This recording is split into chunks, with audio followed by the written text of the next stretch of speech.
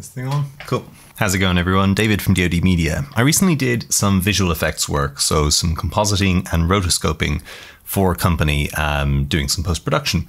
And I wanted to do a quick tutorial on how I actually achieved that using nothing but the tools available in After Effects and a bit of stock footage.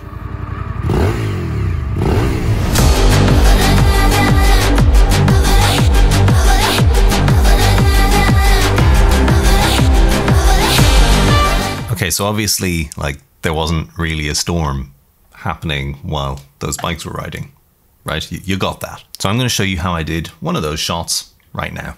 Let's jump into After Effects. Okay, let's go with this shot of the two bikers going. So yeah, you see, they're actually two bikers, whereas in the one I showed you, there's only one biker. Because the narrative of the piece was that there was only one biker. That biker was heading into the stormland. So first things first, I'm going to get rid of that biker. I'm going to hit G on the keyboard to bring up my pen tool.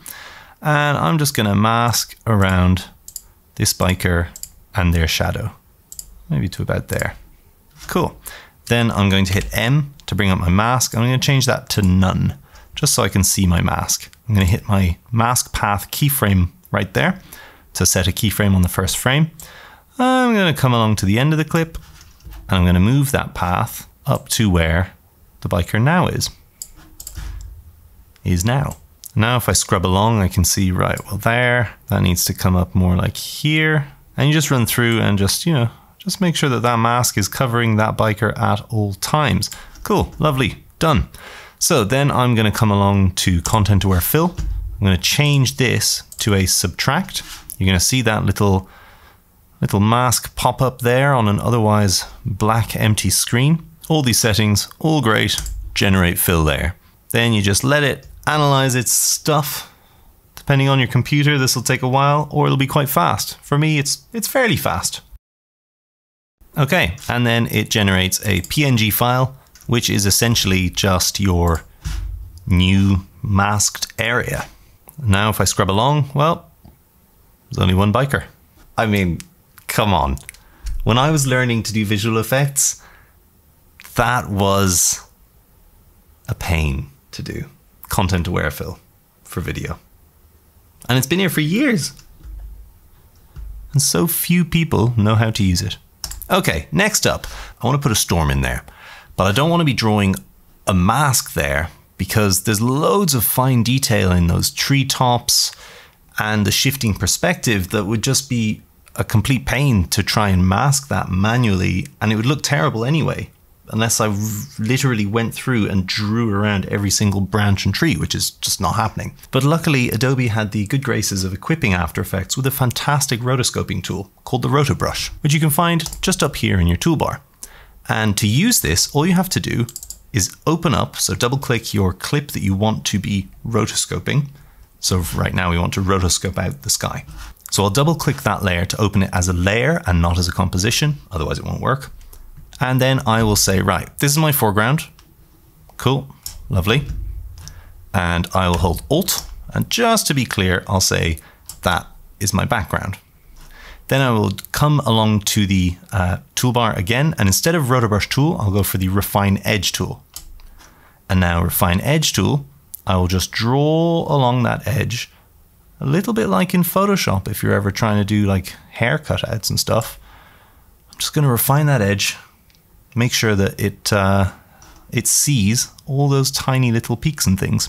Then I'm going to drop down the best quality here, because if it's client work, there is no excuse not to use the best quality on anything. Seriously. And then I'm happy with my feather at 5, contrast at 80%, a 0 shift and a 0 chatter. So with everything here how I want it, I'm going to press play. And After Effects is going to work its way through here and analyze this area that I've set to refine and essentially mask it for me with all of those fine details added in. And again, depending on your computer, this might be fast or it might be slow. But either way, it's going to be way faster than doing anything manually. And so if I'm happy with that, if that edge doesn't shift beyond view or bleed or leak, and I'm really happy with it, then I'm going to freeze it. And now it's going to work its way through the clip and freeze those individual frames into a sequence of masked frames. And we're done. Now, if you need to update this in any way, if you need to go in and add refine brush strokes or change the area that you want to rotoscope because you're like, oh, actually, I didn't want to include that specific mountain or that kind of thing. Well, you can go back in and edit that by unfreezing, make your changes, and then refreeze it, and it will reprocess the clip to rotoscope it. But now, well, look at that. Look at all that detail that is preserved in those trees. It looks fantastic. It doesn't look glitchy. It looks like it's done a really good job. But now that is just transparent. That's a black alpha. You can see here, there's just nothing there. So what we're going to need to do is duplicate this. I'm going to call this front slate. I'm going to call this background. Then I'm going to go to my background layer and I'm just going to remove that rotor brush because I'm trying to think of the best way to visually explain this. So I'm going to get my wallet out. Basically, you've got layers, right, in this wallet. You've got 5 cards, let's call it 5 slates.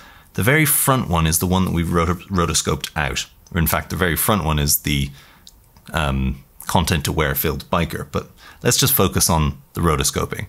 The very front one is the one that we have rotoscoped out the sky. So behind that, we're going to want to put in a new sky, new lightning, new elements, stock footage. But then to kind of blend it with the original, we're going to add back in a last slate behind that, which is the original footage minus the rotoscoping. So it's just a clean feed of that footage with everything, nothing's masked out. And now we can start to introduce our stock footage. Now I got my lightning stuff from Storyblocks. This is not sponsored by Storyblocks because Storyblocks didn't answer my messages about doing sponsored content for them. Nonetheless, I do highly recommend using Storyblocks. It pays for itself so quickly with client work. It's incredible. Anyway, we're going to go through, let's see. I'm going to go for this one. Right, I'm going to add that in. And I'm going to drag it up. Okay, well, there's a city line there. Don't want a city line, but I want my lightning bolts to kind of fall. Okay, that looks, yeah. Now that looks terrible because it's not blended at all. So we're going to come through and we're going to screen it. Screening will allow us to overlay it without adding contrast, without adding saturation.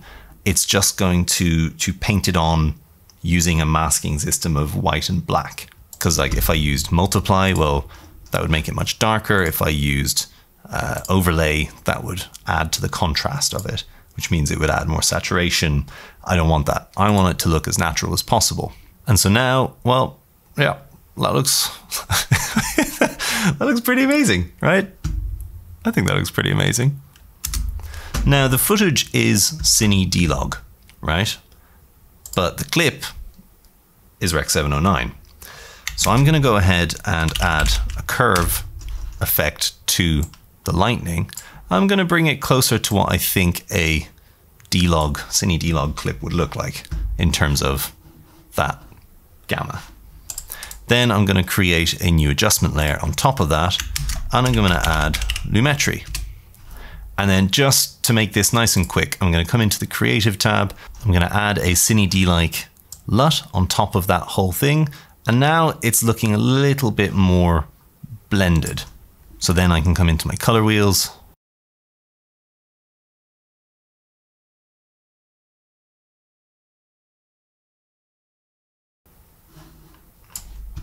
And then finally, to sell the whole thing, I'm just going to add a solid, make it white.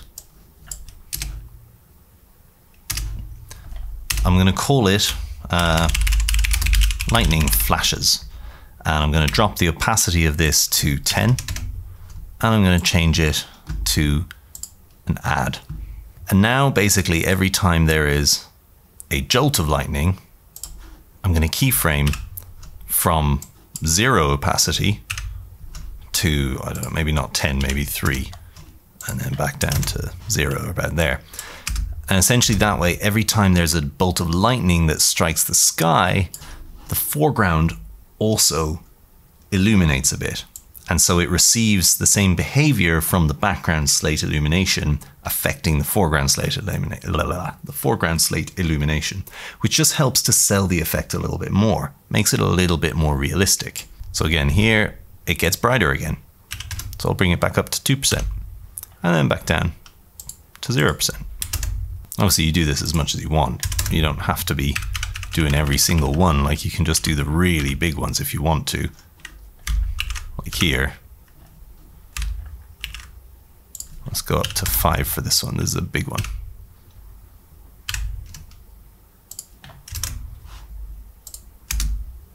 And that way it just, yeah, it just sells the effect a little bit more. And that is basically it. That's incredible, right? I mean, that looks like it's striking right behind there. All right, let me know what you thought. Did you learn something? Did you improve something? Are you going to use it in one of your projects?